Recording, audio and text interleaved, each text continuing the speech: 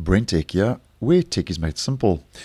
So, as I have been posting, and as many of you will know by now, about a month ago, Microsoft started launching and rolling out the new ChatGPT powered Bing.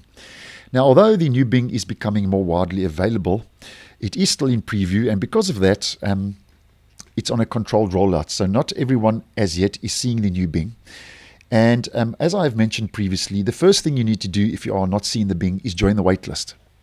So your first point of call is to join the waitlist. But now if you have joined the waitlist and you have done so for some time and you are still stuck on the waitlist and are not seeing the new Bing as yet, Microsoft has recently tweeted over on Twitter and given a quick heads up that they say that one of the reasons you are stuck on the Bing waitlist is that your Microsoft account profile does not include your birthday.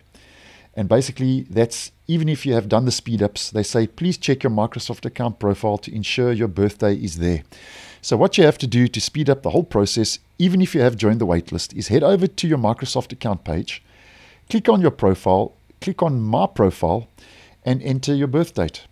Because Microsoft carries on to say that if we don't know your birthday, we can't approve you. So Microsoft, for some strange reason, needs your birth date for you to have access to the new Bing with the chatbot ChatGPT. So I thought I'll just let you know.